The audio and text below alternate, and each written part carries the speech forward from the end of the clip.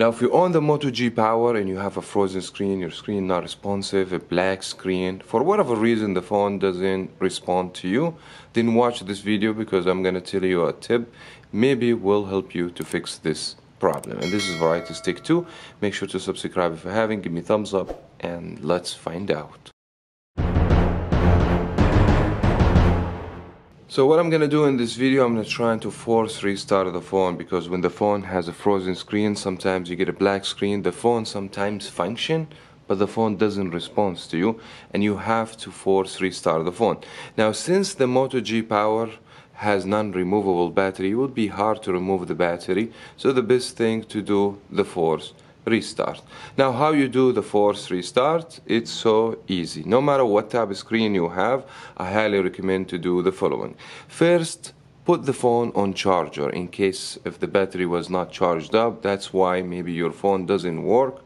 So charge the phone, make sure your phone is fully charged. Then if you believe your phone is charged up, press and hold together at the same time, power and volume up. I would say if the phone has a black screen, hold at least for 10 seconds. And don't let it go, just hold. The phone should restart. Normally you see a Moto logo. So if you have a frozen screen or you have non-responsive screen, something related to the power, you need to force restart. This should fix the problem. Other than that, you may have a different problem and you have to find different solution. I hope this video was helpful. If it did, thumbs up and subscribe for more. Thank you so much for watching. We will see you in the next video.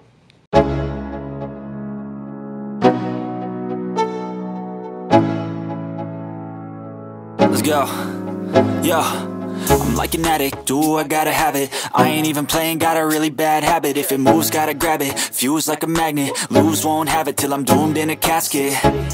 I ain't playing, gotta